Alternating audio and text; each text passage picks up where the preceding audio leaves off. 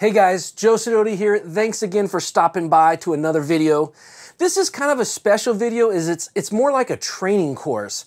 I'm gonna train you on how to put a mix together extremely fast, using nothing but faders and pans. Now stick with me because we're gonna actually do this in real time, and I'm gonna show you some ways that you can just get better at your craft and put a mix together very quickly. It starts right now.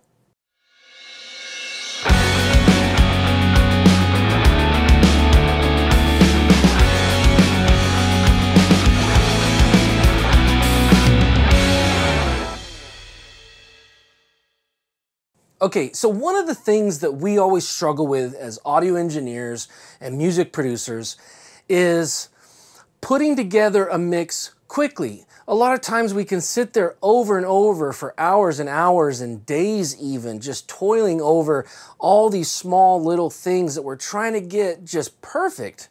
And so this exercise that we're going to do in this video is going to make you a better engineer. It forces you to make big, bold decisions. And, you know, as the saying goes, your first instinct is usually the right one. What I like to do is pretend that, let's say you have a gun to your head and you've only got 2 passes of this song to make it sound as good as you can, and you can't take any longer than that, right? That's kind of the mindset that I'm talking about. And, you know, I don't mean to get all morbid on you, but just imagine it's super important and you've got to get it done in no more than 2 passes of a song. So if it's a 5-minute song, 10 minutes, you should have a decent mix put together, at least a very good starting point. There's gonna be compromises that you'll make, but it points you in the right direction quickly. You know, where plugins are needed or where automation is required, you're gonna figure that out quickly because you're gonna use these faders and pans and you're gonna balance the mix as quickly as possible, and that's gonna tell you really all that needs to be done from that point on. Now, before we dive into Pro Tools, I want to tell you a little bit about what I did to help make this process even quicker. And that is the use of mix templates or track presets, whatever your dog calls it. But what I did was I brought in presets that I had for a drum bus, a bass bus, and a guitar bus so that it gets me going even quicker. And I can start pushing faders and tracks into these buses and it starts to sound and do what I want it to do. And finally, before we jump into Pro Tools, you know, there's something that needs to be said about putting a mix together quickly means that you're confident that it sounds the way that you think it sounds, right? So that means speaker placement, acoustic treatment, you know, all sorts of things like that play into you being confident that this mix sounds good.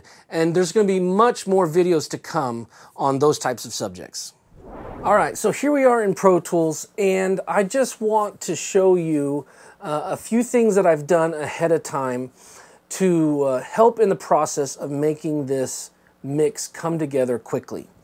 One is quite simply that I have 2 small control surfaces. So I use the Avid Artist mix. So I've got 16 faders in front of me with pan knobs and mutes and solos and things like that, so I can quickly get to what I need to hear. That helps me get a quick mix put together right away. Now, you know, normally I use then the control surface of the Console 1, which is knobs for everything that I need in EQ, gates, and compressors, and saturation, and things of that nature. Now, I'm not using that for this tutorial, but if you're interested in either the Artist Mix or the Softube, I do have links to those in the description in case you want to check those out. So I don't consider it cheating that I've got a control surface. I think it's smart to use all 10 fingers to be able to put a mix together quickly. That's something that I've learned over the years.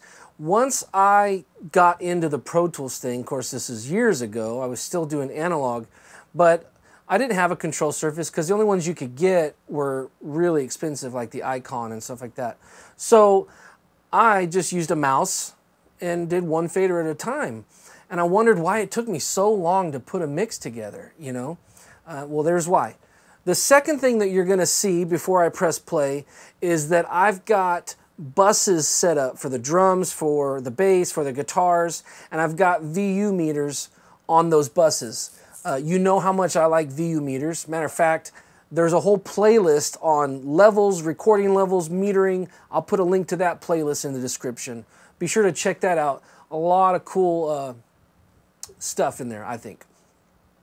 But I'm going to, from time to time, bring up those VU meters because I've got my buses set up in such a way with the presets, which I'm going to show you later, that I know that if I push all the drums up into that VU meter and it's hitting around 0, I know that everything down the line in my preset or in my template is going to do to the drums what I want it to do. So that's all. I just wanted to cover that. Now, I'm going to press play. I'm going to throw up a timer, and I'm going to see just how quickly I can put a mix together. So let's give it a whirl. Here we go.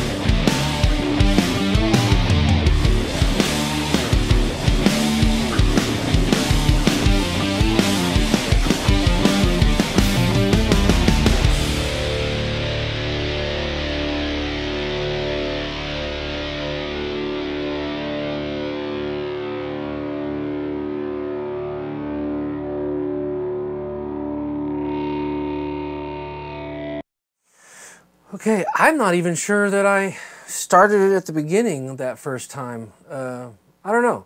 Okay, but I've basically got a mix together, so I've stopped the clock, and now, since I was doing a lot of soloing, let's listen to verse 2 again now, what I'm calling mixed. At least a very good starting point. And remember, there are no plugins on these tracks. So things have yet to be sweetened up except for my special trick, which we're going to talk about, I promise.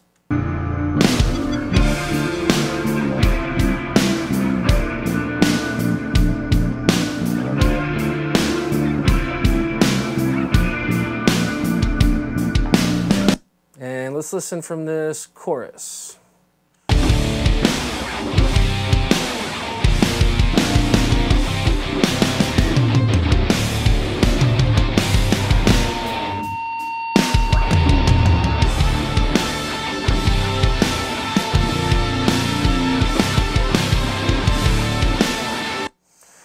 So I wouldn't feel horrible if I sent this to a band to go, hey, here's how it's starting to sound, or here's a rough mix. I mean, it took me 2 passes. Now, let's dig in to why that is. One of the reasons anyways. So here's my VU meter for the drum bus. So what I do is I bring in this drum bus. Let's make this track bigger here, so you can kind of see.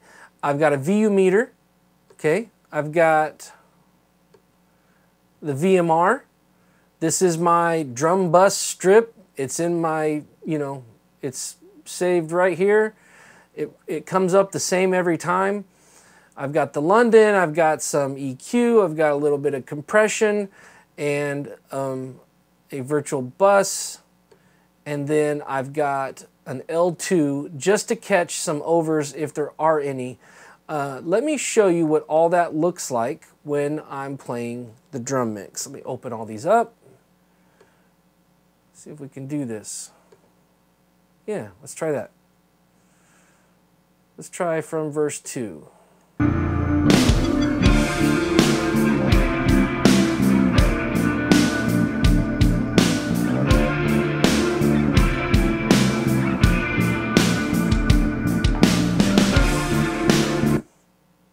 So you can see it's hitting the VU a little heavy, but all I'd have to do on that is probably turn down the slam bus a little bit. That's, well, actually, no, that's going straight to the mix bus. But I would, maybe at this point, I would group the drums and just bring them down 3 dB so that I'm kind of clear. And that's all I would do. So, reminder again, there's no groups, there's no automation on this tutorial. It's just straight up, what you see is what you get. And you notice there was no attenuation happening, and I've got the threshold the same as the out. That's just to kind of keep me from ever getting over, and I just chose -3. Same thing now. Let's look at the bus for the bass. I've got the VU meter, big shocker, and I've got a VMR. This is a big one. All right, virtual channel 1176, SSL EQ, crap tons of mid, a little high pass at 30, more mids with this EQ, and then because of all that mid range, I've turned the output down a little bit, some distortion, I guess, and then I've turned the whole thing down. Now, when I bring that preset in, it's set, and I just turn up the bass. And if I don't like the way it sounds, I'll go in there. Don't get me wrong. I'm not saying don't EQ or compress tracks, but I hope you're understanding the point of this exercise, which is to say, if you use this preset on your bass or on your drum mix or on your guitar mix, you're going to do a lot less EQ on individual things. If I'm always adding mid-range to my bass, but it varies from 800, 900, 1K, whatever I'm choosing. But if I start with some on the bass bus, then as I start driving the bass into it, I'm already hearing it with that EQ, and I only had to do it once. Matter of fact, I didn't have to do it at all because it's in a preset that I just recalled. And then I'll go in and I'll tweak if I need to. But it gets me started so much quicker. I think you get the point. Guitars. Let's see.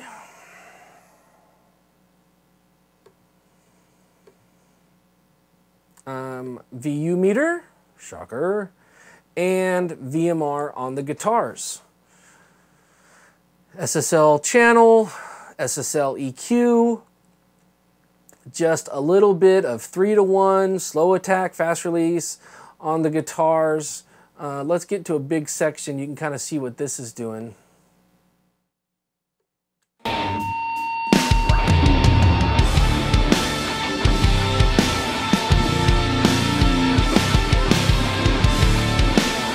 So no more than -3. Here's something I kind of want to show you for a second. Check this out. I'm going to bypass, I hope this doesn't backfire on me. I'm going to bypass, and the guitars shouldn't get any louder or quieter when I bypass this bus. And that's how I know that my preset is working. So let me play it with it on, and then I'm going to bypass it, and let's see what happens with the volume. It should stay because I've changed the gain structure here with the trimmer. But let's see.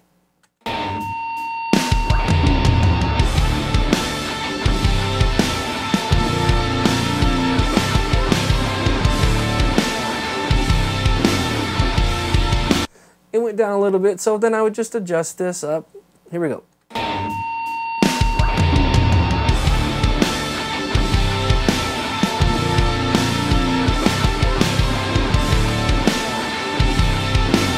So now the volume's the same, but without the little bus. Again, no EQ on any of the individual tracks yet. But without the bus, the guitars got a little bit darker and they had less sheen because obviously I'm high passing and I'm adding some 8K and I'm adding some 4 whatever and doing a little compression. So I'm giving that shift, to a little bit brighter overall. And then I don't have to add some high mids and brighten up each of my guitars if I want them brighter. Now, if one of them is too bright, I'll fix it on the individual track, but I think you get the point. And that's really it. That's the tutorial. It's to say, if you use some of these presets and you get your buses set right and you mix into EQ and you mix into compression, same thing goes for the master bus. I've got a VU meter and I've got my CLA mix, whatever it's called. What's it called? It's called Mixdown. Chris Lord-Alge Mixdown, the Signature Series. I bring it in, I get no more than 2 or 3 dB, mostly 2 of gain reduction, and that's how I know that my master bus is sitting pretty. And so I bring in my drum bus, my bass bus, my guitar bus, and normally I would do vocals as well, so I know we're skipping that, but in 10 minutes or so, I was able to get, or maybe less, I was able to get the song brought together, faders, pans, it all sounds decent, all because I'm driving into the EQ, into the compression of the mix buses, and I was able to make it come together quick. I'm rambling. I want you to try this technique. Practice. Practice mixing. Don't just mix when someone's paying you or when your band records a song or whatever. You should be practicing mixing. I practice all the time. I'll open up old sessions, I'll try new things, I'll discover new plugins that I didn't know that I had, or I didn't know that they did what they do, and I'll make new presets. Anything that can get me, to be a better engineer and to work faster. So that when someone hires me, let's say you hire me to mix a song for you, I want to deliver it quickly. I don't want you waiting a long time for this song.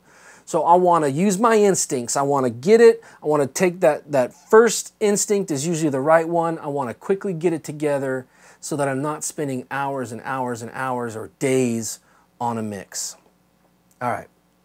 That's it, guys. That's what I wanted to talk to you about. I hope you liked the video. I hope you got something out of it. Leave a comment in the description. Let me know if you're digging what I'm putting out. Was this video helpful?